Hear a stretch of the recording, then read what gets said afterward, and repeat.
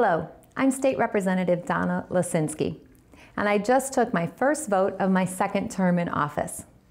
My first vote that we took last week during our first voting legislative session was a no vote on a resolution to bar Governor Whitmer from reorganizing the Department of Environmental Quality. The reorganization of the Department of Environmental Quality into EGLE, the Department of the Great Lakes, was designed to prioritize the health and safety of our drinking water. The controversial part of that reorganization was the dissolution of two commissions that sit atop the department.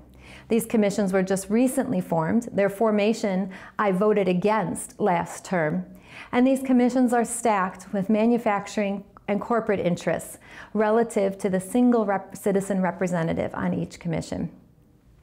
My concern, and the concerns of many of us moving forward, is that in cases like our district, where we have multiple sources of contamination, including dioxane, where we had a recent victory, lowering the drinking water standard from 85 parts per billion to 7.2, that the purpose of these commissions, these environmental permit review commissions and rule oversight commissions, would allow the delay of up to 2 years for the implementation of rules that are based in science and based in safety.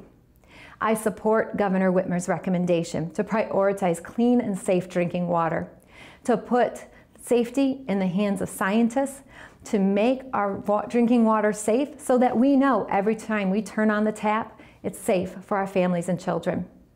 I will stand by my no vote. I hope that the Senate, as they review this reorganization, prioritizes clean, safe drinking water, and that we move forward with the new EGLE department, looking out for all of us, our children and family and environment.